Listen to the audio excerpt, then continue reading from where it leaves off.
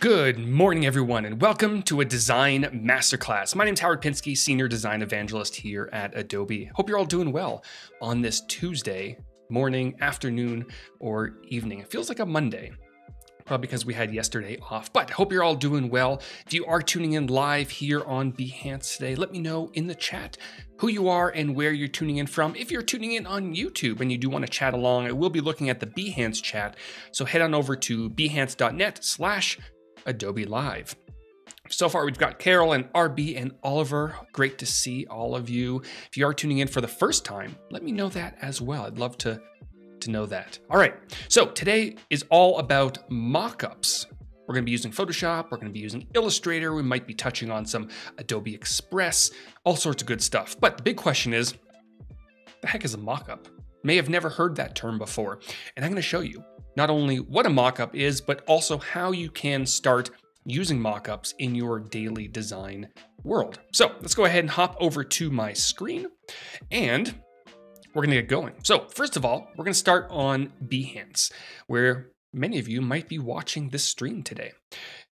What a mockup is, I mean, there's a lot of different terms for a mockup, but it's really the idea of taking a design that you might be working on, whether it's a logo or a UI design, package design, all sorts of different things, and displaying it in a real world environment. So right away on the Behance homepage, you might be able to, actually the homepage is over here. I'm gonna hop over there and it's gonna show you my For You section.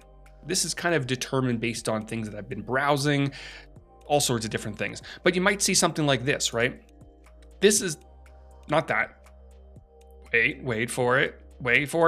This could be considered a mockup. You know, it's got a little border around it of a laptop or an iPad frame. But really the thumbnail of this particular project, you have a laptop and you have a design that you may have worked on inside of that. So it's more of a real world, mockup, right? Design. So if you scroll down, we've got some phones and some tablets, more laptops. And if I search for, let's say packaging, for example, right? If I spelled that right, I don't think I did spell that right because I never spell anything right when I'm streaming. But we've got billboards, we've got packaging design, coffee, which I could use some more coffee right now. Got some beauty packaging. Also this adorable, cute thing. I don't know what this is, but it's very cute. Hey Frank, hey Marsha, hey Carol. I think I said Carol again. Carol says, watching you for years. Thank you, appreciate that. I've got some weird looking bananas, but a lot of this kind of falls in the world of mockups, taking a design and displaying it in a real world environment.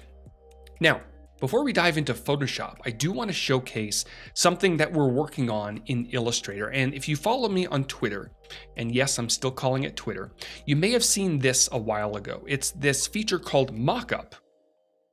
Very fitting, right? In Illustrator that we're working on. And actually, when this video was released, it was a very early version of the mockup feature. And it's the idea of taking a logo and positioning it automatically on packaging. And a lot of people assumed when I uploaded this that these packaging were all either vector or 3D models. They're actually not. So let me go ahead and hop over to Illustrator. And this here is a flat image. It's a single JPEG, as you can see at the top here. Actually, it's a PNG, but it's flat, right? So there's no 3D models, there's no vector, there's no paths, there's nothing, right? And if I go to my layers over here, you can see it's just an image, right? So I'm gonna hop over to this document where I have a bunch of logos. Now these ones are vector. So you can imagine a world where you're working on a bunch of logos, right? And you want to, and by the way, I should mention that this particular feature is only available in the Illustrator beta. So if you go to your Creative Cloud app and then you go to your apps section, go down to beta apps, you'll be able to download the Illustrator beta. And this is available to everybody. All Creative Cloud members, you can download beta apps, right? I'll show you how this works in just a moment. But working on a logo, working on design, and you wanted to display it on a packaging of some sort, right? So we've got this logo here. I'm gonna copy it, boop, hop over here and paste it. Maybe I'll shrink it down a little bit and position it right here. Now, this looks fine, right? I can probably get away with this. But what if I wanted this logo maybe a little bit more up or on this side of this packaging here, right? A lot of places I might want to display this logo. So I'm going to go ahead and select the logo itself, and I'm also going to select the flat image behind it by holding down my Shift key and clicking. So I've got both objects selected. And then under the object menu, I'm going to go down to Mockup, and I want to press Make. Now this is going to go a little bit slower than it previously did because the Mockup feature is a lot more in-depth than it was before. You might notice if you have used it previously, we've got this new panel, and you can immediately see your designs on all sorts of different images, right? This is really cool. But what we want to focus on right now is the logo that we brought in and the flat image behind it. So again, I mean, it looks more or less the same, but watch what happens when I move this logo. Oh, it's all of a sudden conforming to that box behind it. And remember, the box behind it is a flat image. I don't know how it does this stuff, but watch this.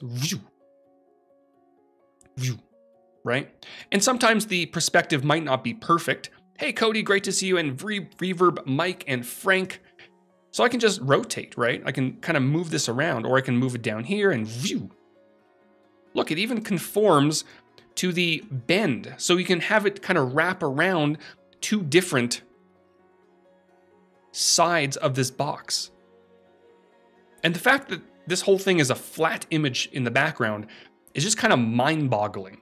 So again, we've got all these, different images over here.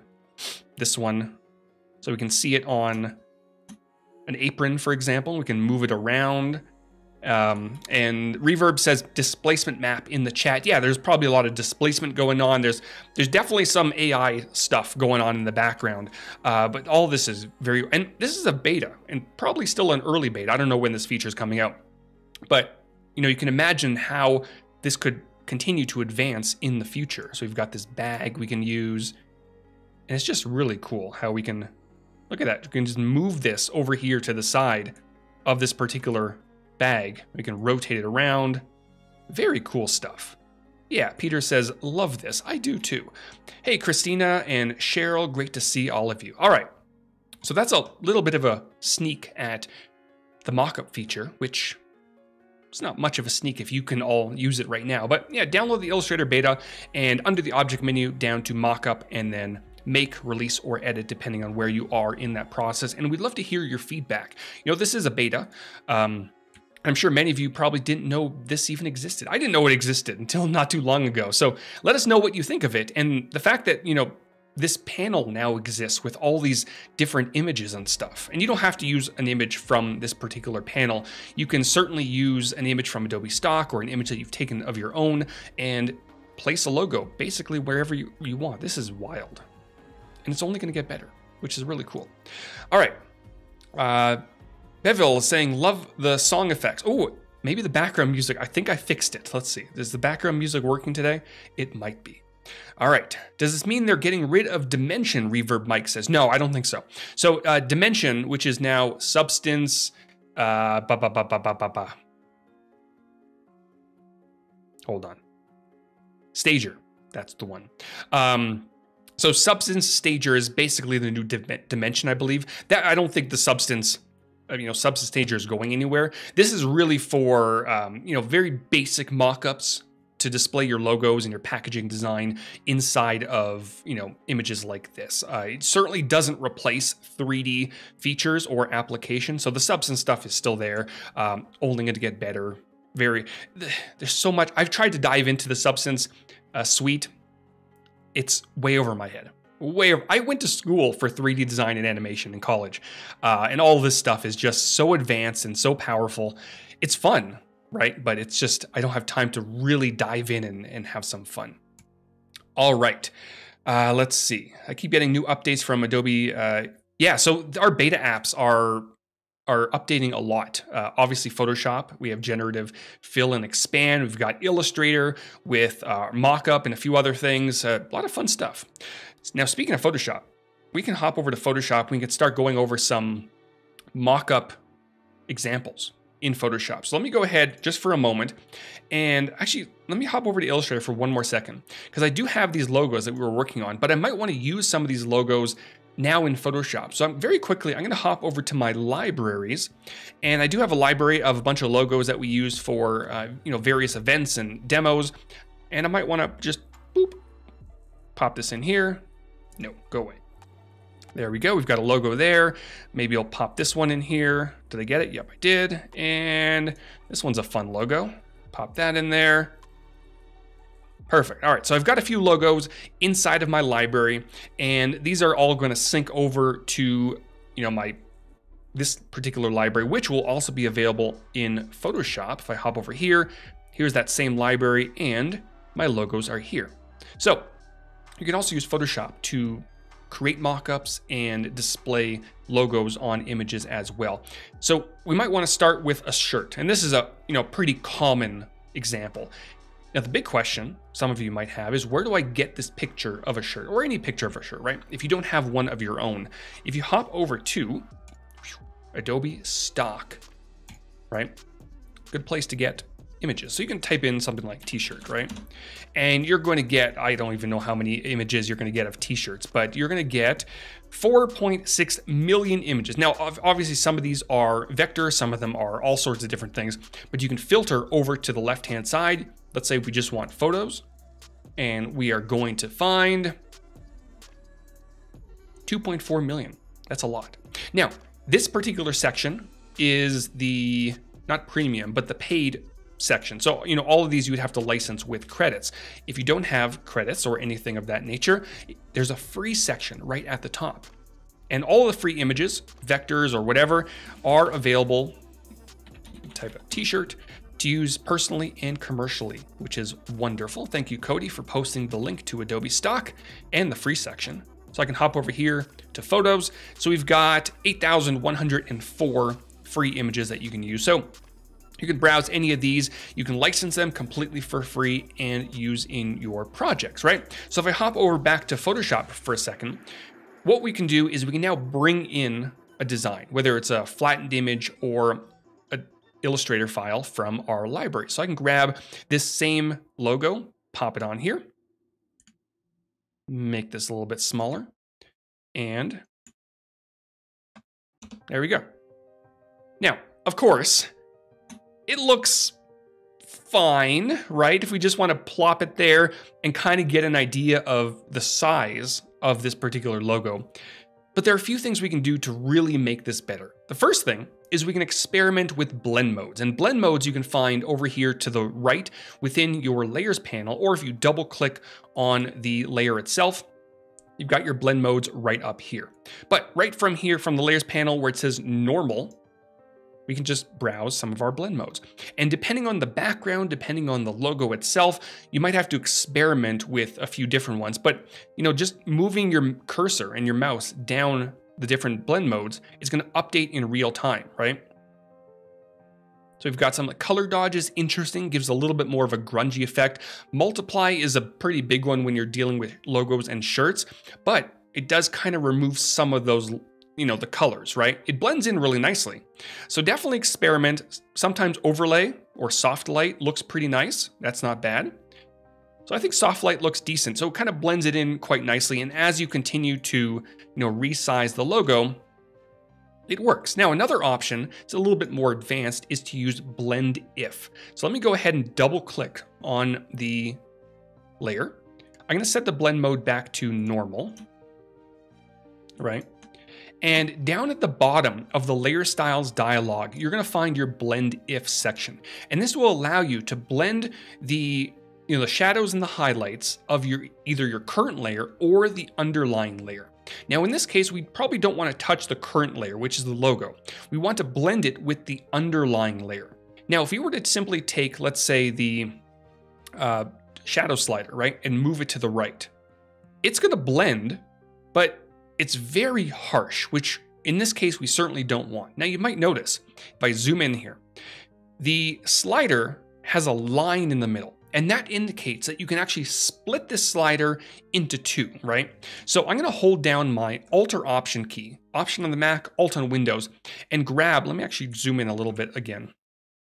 I'm gonna grab the right side of this slider, hold down my Alt or Option key, and then drag it over. And now you're noticing it's blending in again, but very gradually. Let me zoom out. I can do the same thing on the highlight side. It may not make much sense in this particular case, but you can do that, right? And if you did want to a little bit more harsh, you can drag more grungy kind of. You can drag the left side of that shadow slider, right? So it just kind of blends it really nicely, just like that, which looks quite nice. So it gives you a similar result to when you're using the blend modes, but this gives you a little bit more control over the shadows and the highlights of the underlying layer or even the current layer, right? Which looks nice. Now, another option we can do is we can use a displacement map. And this will allow us to, and this kind of goes back to what Reverb was talking about earlier, this allows us to kind of mold the logo to some of the folds in this shirt. Now, in this particular case, the shirt isn't very foldy, but we can try it. It almost looks like there's a face. You see it? There's an eye here, and anyways, I'm weird. So what we can do here is, what I like to do with my displacement maps is first blur the image a little bit, just so that the folds are not too harsh. So I'm gonna select the background layer, and then under the, Peter says it gives it a vintage look. It kind of does, right? It's fun. Under the filter menu, I'm gonna go down to blur, and there's a million different blurs, but I think a Gaussian blur is not that, right? Very subtle Gaussian blur. We're gonna keep it just to kind of smooth out the folds just a little bit, right? So maybe somewhere around 0.7, right? And all we want to do now, some people will say also, take the color out of the overall image. Sometimes that helps, sometimes it doesn't. Just to appease people, I can either add an adjustment layer, like a black and white adjustment layer, right?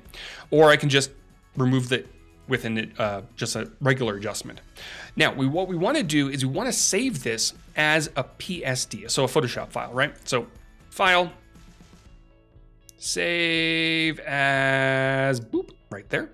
And I'm going to save it in this folder here, and I'll just call this Displacement, and press Save. Very good. So now I can go back to before I did the blur, before I added the adjustment layer. And what we want to do now is on the logo layer, which I'm going to, for now, just remove any sort of blend mode, any sort of blend if. What I want to do is go to Filter, and then go down to Distort, and then Displace. And this will allow me to basically control the displacement, the scaling, all sorts of different things. A lot of this will depend on the size of your image, the size of the displacement, all sorts of different things, how many folds, blah, blah, blah. But definitely experiment with these values. So I'm gonna go ahead and press OK. I'm going to select the displacement that I saved just a moment ago and press Open. And you're gonna notice it's starting to fold a little bit. And this is really where I'm talking about, experiment with the different values, because 10 for the horizontal and vertical might be too much, it might be too little. So, definitely experiment. And if you're working with smart objects, you can always double click and change this to, let's say, 20 and 20. Same displacement. That's a bit too much, right? So we might want to actually drop that to maybe 5 and 5 to keep it nice and subtle. That's a little bit better, right? It's subtle, but it adds a little bit of fold. And of course, if your image in the background has a lot more folds, let's say you're working with a flag, for example, you might see a better result. And then from here, you can go back and experiment again with your blend modes and blend if, right? Just to blend it in a little bit, just like that. And we've got that vintagey feel to it. Fun, right? Now, depending on the color of your shirt, that's going to change a lot, right? So one more example before we move on to something else. But if we added something, like this, the blend modes could change a lot. Just to kind of show you, the screen, the lighter blend modes, definitely don't want in this case. Overlay, soft light, it's going to give you that very washed out feel. but something like vivid light, not too bad, hard light, decent, but mostly, you know, the multiply or color burn at the top. And then you can combine multiply with, you know, your blend if. Now, of course, you're going to have to move the shadow slider for the underlying layer quite a bit to the right because there are very few shadows on this particular shirt, but you get the idea, right? There we go, something like that. Keep it nice and simple. All right, decent, right? All right, so next thing I want to cover, moving on from shirts, is some more advanced mockups and templates. And you might want, for example, to display your packaging or your designs on something like a billboard or a box of some sort or something to that effect, right? So if you didn't want to create it yourself, you can download some templates, again, from Adobe stock. So there's two places you can go.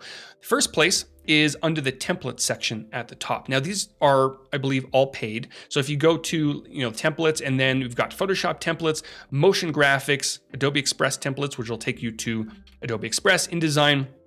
But if you go to Photoshop, and then you can search for something like either mockup, or if you have something very specific in mind, you can enter it at the top as well. And you're going to find a ton of different mockup templates that you can download for things like shirts and laptops and magazines. And what's nice is all of these are completely editable, and they typically use smart objects. Now, if you don't have credits, if you go to the free section, and you scroll down, so we've got free photos, vectors, free videos.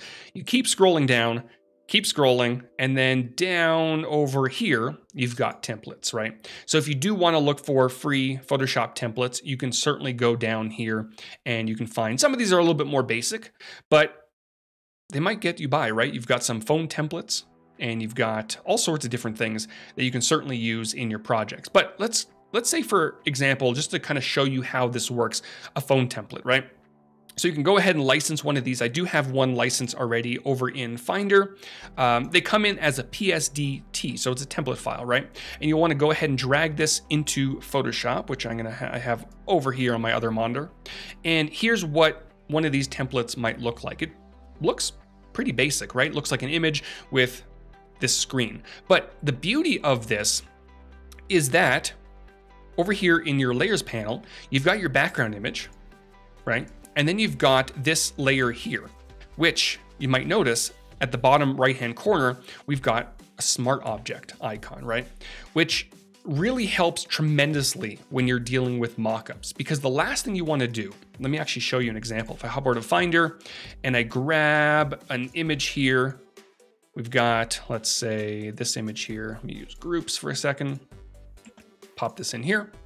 So the last thing you want to do is you don't want to, try to finesse this image into place, especially if you're working with a design that has multiple layers. It's just going to be a hassle. So you could grab, I'm holding down my Command or Control key, and you move this over here, and then move this kind of over here, and then move that, and it kind of looks sort of fine, right?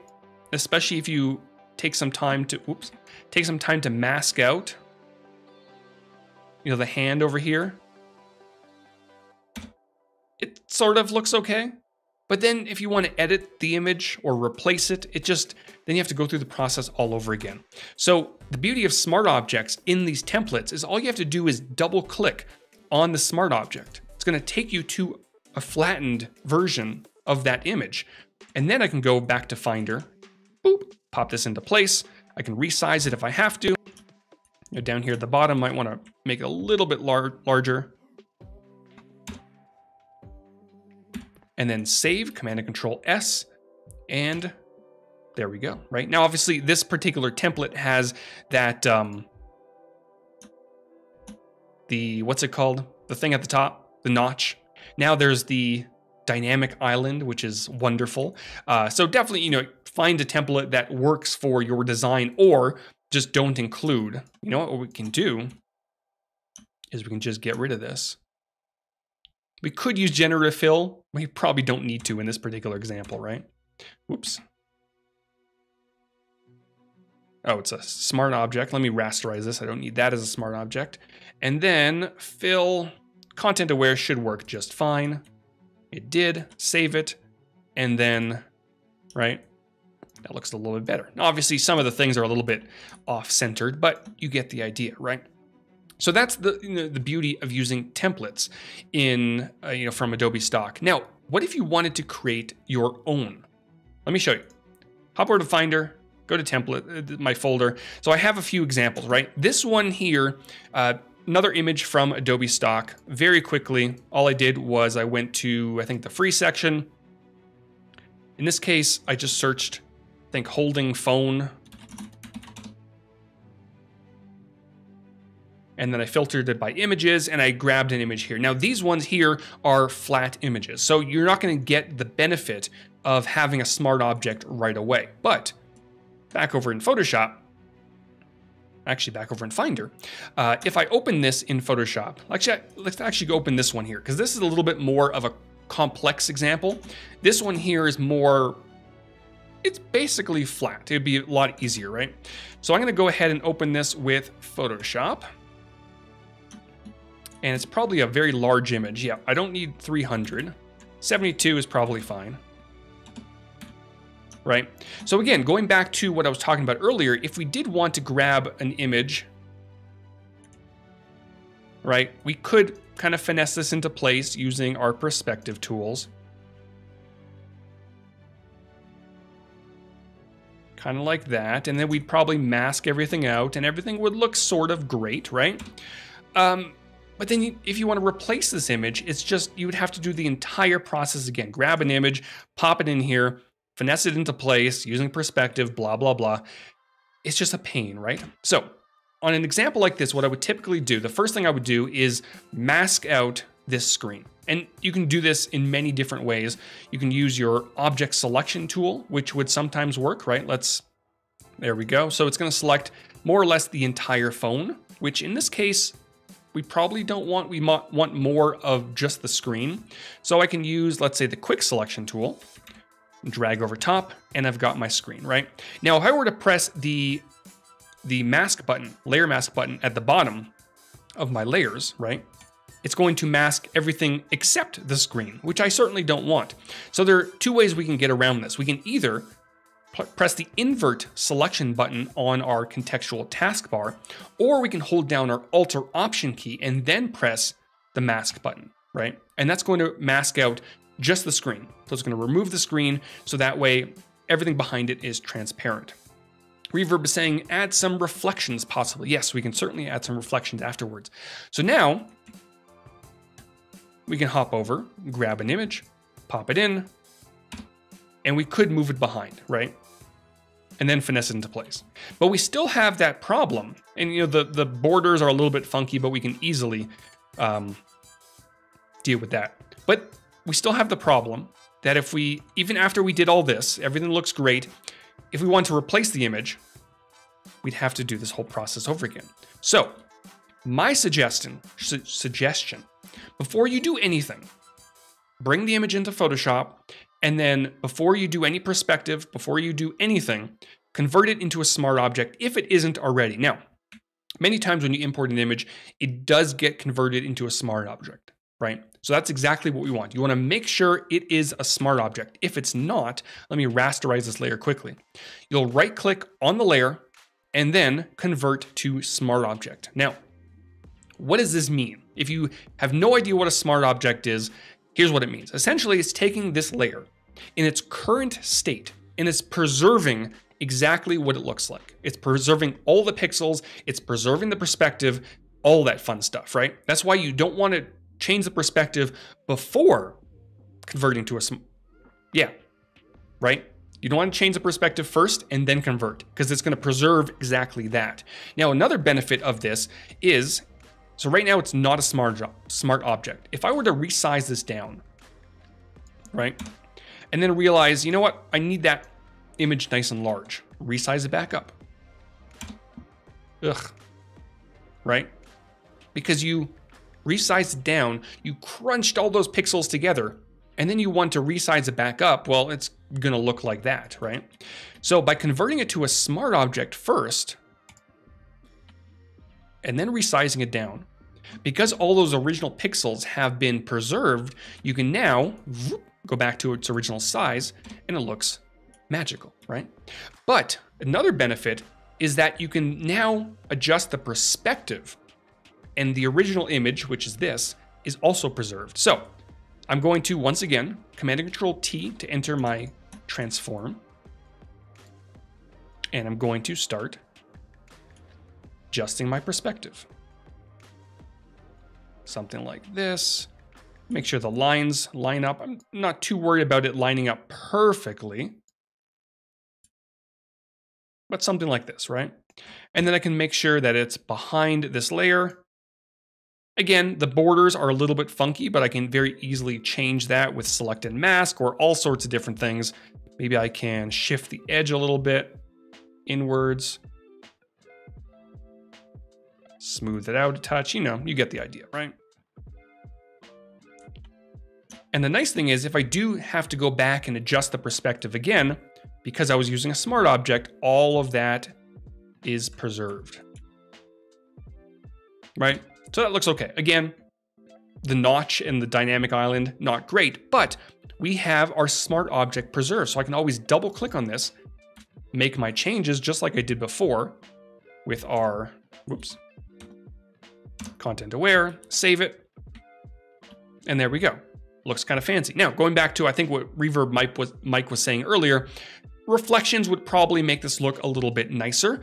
But again, the massive benefit of using smart objects is everything is preserved. So I can double click on this. You know what?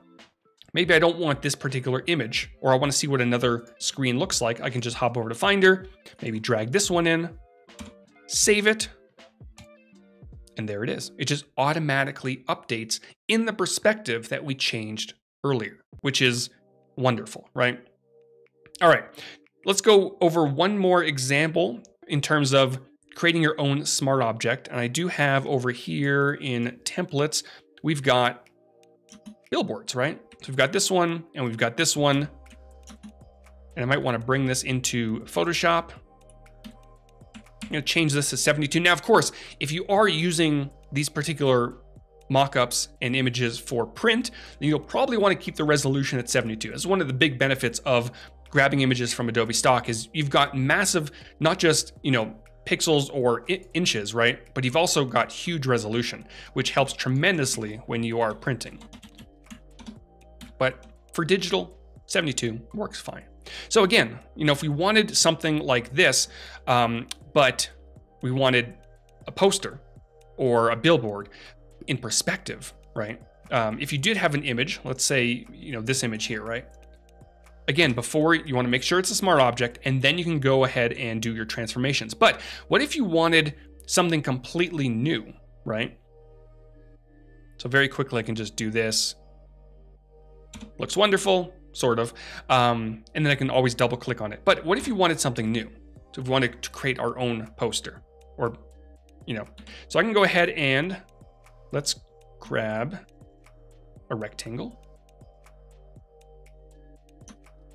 Right, so we've got basically what we want for our poster. Of course, if you have specific sizes in mind, you can enter those as you're creating this.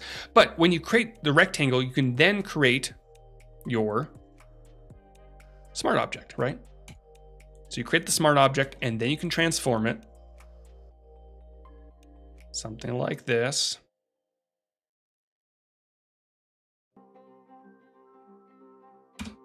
Beautiful. And now you can go ahead and double click. It's going to open up a new document. Probably don't need a stroke around it. There we go. And we've got our document. So, it's basically just one rectangle, but now we can go through the process of designing our poster, right? So I can go ahead and let's hop over to maybe our athletes folder. Maybe I'll grab this image here. I've used this one before. Pop this in. Make it nice and large. The red background's kind of nice, but I want to go ahead and extract this guy from the background, so I can go ahead and just remove background like that. That looks pretty good. There's a little bit down here I'd probably want to edit, so I do have my layer mask selected over here to the right. I'm going to grab a brush, make sure I'm painting with black, or another thing you can potentially do, right, is go back to blend if. Now blend if, it doesn't only work with grays, it also works with reds, blues, or greens. So I can potentially blend that out just a little bit, right? Now it did blend out a little bit of his skin, so I think in this case we might want to just brush out. There we go, it doesn't have to be perfect. The background, we might want maybe a gradient back there, so I'm gonna grab my gradient tool. Maybe I'll do a linear gradient. In terms of the colors, we'll start it off with foreground to background, and maybe we'll do like a lighter gray. Yeah, the red is definitely reflecting on him, which if you're using something like blend if will probably not help at all. There we go, something like that. We've got our new gradient tools, which is wonderful. All right. And we can go ahead and type some text. Move it above or below, whatever. What font is this? A fancy font. Which font? Oh, Blenny. It's a good one. Come on. Nope. Move. There we go. Not a big fan of the white on the gray, but we're going to leave it for now. Or we can maybe do like a darker... I don't know. I'll leave it for now, right? But the point is, we can now go ahead and save this, Command and Control S. And if we hop back over here, we now have our new billboard. Now, it looks fine, but it definitely looks a little bit off. So the nice thing about using these layers is you can now apply some layer effects directly to this layer. So if I double click on this smart object, making sure not to double click on the thumbnail, which will take us to our smart object document, but double click beside it, or you can go up to the layer menu and then down to, where is it? Layer effects, layer styles, somewhere right there. You'll be able to access your layer styles. We can now add things like drop or inner shadows, for example, right? So we might want an inner shadow on the inside of this billboard, on the left side and the right side, right? Woo, I zoomed in way too much. There we go. So I can, let's change this to, let's say, multiply. Probably don't want it too soft. Maybe I'll go 0, right? So we're adding a little bit of shadow now. Drop the opacity. All of a sudden it's looking almost like it belongs. It still doesn't look great. And the nice thing is you can add multiple inner shadows as well. So I can add one from the bottom here.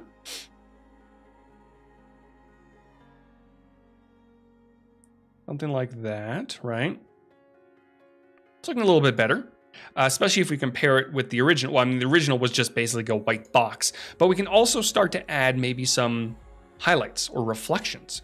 So if I go ahead and I'm going to keep this very simple. I'm going to grab my polygonal lasso tool. And I'm going to simply click, click. And I'm purposely going outside of the bounds, which is fine. I can also double click over here to complete the selection. And I want to fill this with either white or a gradient, right? So I'm going to start by creating a new layer over within my layers panel. I'm going to grab my gradient. This time I want to go from foreground to transparent. And then foreground, I'm going to make sure to keep that at white and just drag this. Oop, oh, definitely don't want radial. I want a linear gradient. Something like this. Right? Now, obviously we have a problem, right? It's going outside of our actual billboard display. So all we have to do now is make sure to clip it. So we can either do that by right-clicking on the layer and then create clipping mask, or we can hold down our Alt or Option key, hover in between the two, and click, which is going to place it inside of it. Now, it's looking a little bit soft, looking a little bit overpowering, and that's where we can control, experiment with our blend modes, right? Soft light, not too bad. Very subtle. We can also control the gradient to go back to our gradient tool, maybe move it down a little bit. so that we do have a little bit more of a harsher highlight down at the bottom, right? And now it's starting to look a little bit more realistic. There's obviously a lot more we can do. We can add in some additional reflections based on what might be in the environment. Someone saying flip it, you can certainly do that. All sorts of different things you can do to make this look a little bit more realistic, right? And you can also add maybe down here at the bottom, you can make it look like the reflection, so many different things. So that's kind of how you would work with smart objects to create a mockup. Right. But what if you wanted to create a mockup from absolute scratch? Something like, if I hop over to here, and if I look up, let's say, go back to Adobe stock. And do maybe a laptop. Ooh, wow. Laptop mockup, right? Something like this, right? You can, of course, download one yourself, but what if you're feeling adventurous and you want to create this by yourself? Well, let's have some fun in the last 20 minutes or so, right? So I'm going to create a new document, and we're going to start, let's do 1920 by 1080, just to keep it nice and, 16 by 9. And we're going to create, it might be a little bit too, no. Let me extend this down a little bit. Oh, don't need generative expand. It's basically just white. All right, let's fill that with white. And what we want to do now is we want to create that laptop from scratch. Now, the easy thing, right, is the screen itself. So I'm going to go ahead and I'm going to start with the actual screen that displays the content. And that's important because we want to get those dimensions correct. So if I just drag out a rectangle, I'm kind of guessing here, right? And I might get close, but if you hop over to Google and you type in something like MacBook Pro screen pixel dimensions, you're gonna get something like this, right? 2880 by 1800. So now we can go here and either when we are creating our rectangle, we can click and 2880 by 1800, I think it was, right? And we can also control the border radius. We're going to keep that as is for now. Now, obviously, this rectangle here is going to be way too large, but we can shrink it down, making sure to not just hold down Alt, but we want to hold down Shift as well, right? So we want to make sure that we constrain those proportions so we have the correct size for our screen. So we'll leave it right about here. Now the screen itself, I don't think it has too much in terms of rounded corners. I think it's very subtle. So maybe I'll do something like 8. Keep it nice and subtle. We can always edit those within our properties panel over to the right. But now we want to go ahead and create the border for the screen. So we can very easily just duplicate this. Command and Control J, not D, but J. Some applications it's D. I'm going to move it behind. I can change the color so we can kind of see what we're working with. And I'm going to extend it outwards this way a little bit. Now, of course, it will depend on the laptop that you're trying to model, right? Some have thinner bezels, some have much thicker bezels. We're going to keep it relatively thin. Now, we do want up here to round these corners a lot more than the screen itself. So I'm going to round out these corners here to somewhere around, let's say 24. We'll see what that looks like. Now at the bottom, we do have a little bit of an extended area down here. So I'm going to drag this down and the bevels kind of extend down, or the corner radius extends down a little bit, but we will have the actual bottom of the laptop covering it. So I'm not too worried about that just yet, right? But we do have our screen, which looks great, and we'll want to make sure that this is converted into a smart object so we can very easily plop some content in there. So I'm going to right click and then convert to smart object, and also name your layers.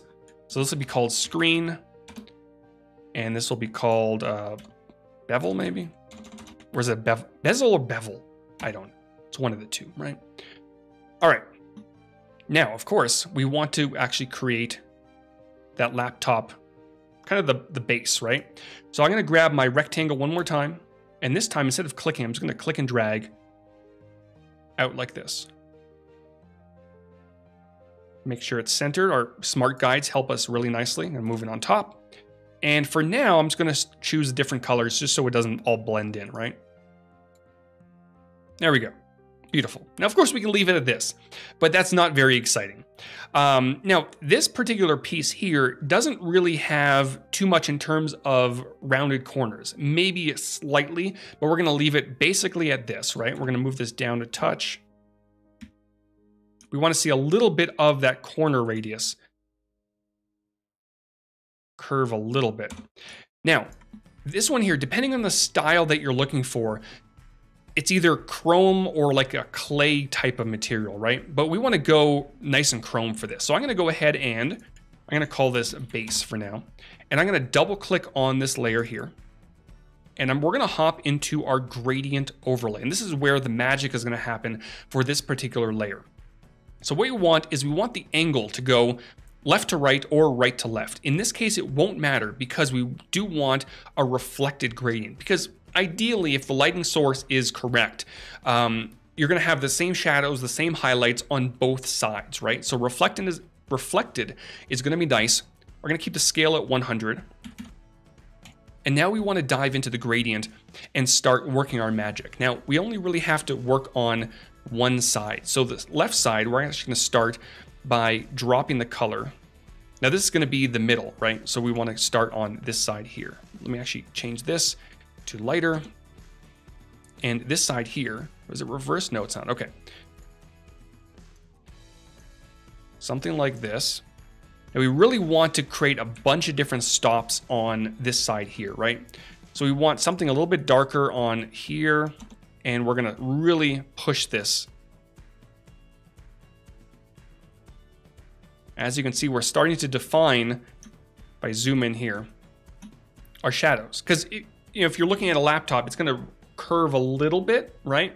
So we want to kind of mimic what that looks like. And if you're in like a studio with lighting, it's going to be highlights and shadows and all sorts of different things, right? So something like this, and then there might be a big bright shadow or highlight. And then it's probably going to transition a little bit to more of a neutral color. So I'm going to drop this like this. There we go. Now this one might be a little bit tighter, so I might just move this in a little bit. And sometimes you really have to move these pretty close to each other. Something like that. I think this might be a little bit too wide, but we're gonna run with that. And then it might transition to, a nice light color in the middle. Something like that. Right? So you have kind of a little bit of you're kind of faking, that curved look on the side here, which looks interesting, right? We'll see what that looks like. If we zoom out, I mean, that's not bad, right? I think it might be a little bit, actually, maybe not. I don't know. Now, of course, it's being thrown off by this piece in the back. Let me actually change the screen. Yeah, Peter, you get the idea, right? For like 3 minutes, not bad. The screen in the back is actually going to be quite dark. And there's also a piece at the bottom, but we're going to run with that. Now, also on the screen, there is, if I double click on the bezel, or bevel, I don't know, there is a border, right? So I can go ahead and add a stroke, maybe on the outside. It's a little bit more gray. Drop the size a little bit, something like that. There may even be one more stroke right on, maybe I'll increase it just a little bit. Make it a little bit darker. There we go, right? Just like that.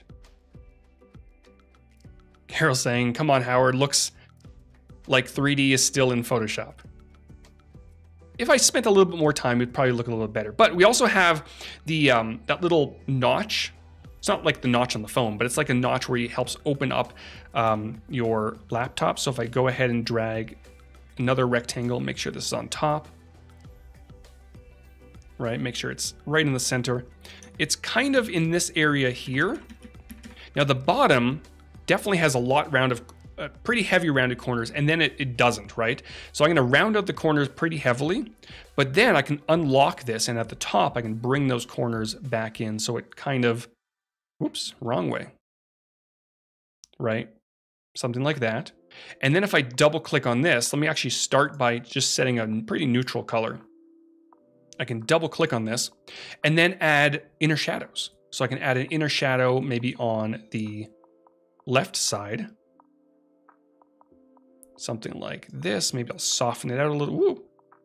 I can also do the same thing with using a gradient. And I'll add on the right side. Ideally, they'd probably be exactly the same if you're in a, if this laptop is in a studio with, so what is it, 10 and 7 with uniform lighting, and 40-ish for the lighting. It looks okay, right? Not bad, not great. But of course, it's kind of poking out. So what we want to do is we want to clip it, or we can use a layer mask, but we want to clip it with this base. So if I go ahead and right click and then create clipping mask, it disappears. What's happening, right? It's trying to clip it with a layer style, and a layer with a layer style. So what you want is on that base layer, the layer that has that gradient overlay, we want to turn off this one here, blend clipped layers as group, and then turn on blend interior effects as group. And that will allow, just like that, our layer to be clipped with a layer that has a layer style, right? Maybe I'll add a little bit of a drop shadow, but not the drop shadow that you might think, right? Maybe a white drop shadow, just to add a little bit of something down there. You might want to move this a little bit up and this a little bit up. There we go. Just to add a little bit. There we go. We're getting there, right? Getting there. If I zoom out, ugh, I think it's a little bit too wide. That's a bit better. Now, for just a few minutes, it's looking okay, right? Obviously, there's that piece at the bottom as well, which you might be able to duplicate the base, bring this down, right? And then grab the corners and extend those in quite a bit, the bottom corners, right?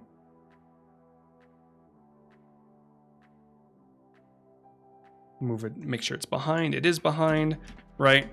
That's way too large. But you're probably getting it, right? And if I change the gradient overlay, we're probably gonna want, much darker on the ends. Maybe this will move out a little bit. There probably won't be as many highlights down there.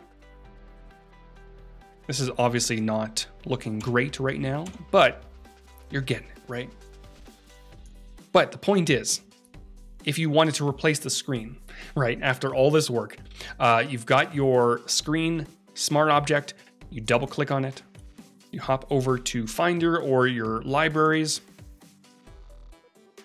We've got a screen here. We might want to grab, let's say, this one here. Obviously, this is not the right aspect ratio for this particular screen, but we're gonna run with it. Maybe generative fill could work, possibly. But you save it and then hop over here and we've got our update, right? Which is great. Now this piece at the bottom is gonna bother me, but we only have like a minute left. That the shape just isn't working. So we'd probably have to create like a custom shape, because if I keep rounding this out, basically at its limit, right? Even if I extend this up, almost, but then I have to move it outwards.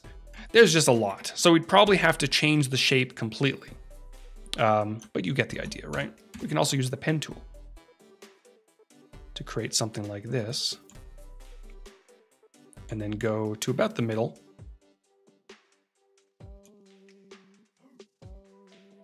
Something like that. Oops, I was on, made it a path. Way to go, Howard. Way to go. Now it's a shape. Much better. I'm always rushing at the end of these streams. And then you can duplicate this over. You can flip it, edit, transform, flip horizontally. Move this over to the side. Make sure to select both of those layers, merge them together, Command and Control E, and then start applying all your layer styles, your gradients, all that fun stuff. But there we go. We covered a lot today in terms of the world of mockups. Hope you all enjoyed this. Big thank you to everyone who has tuned in today. We're going to be back in just a few moments with more content, and I will see you all next time. Thanks, everyone.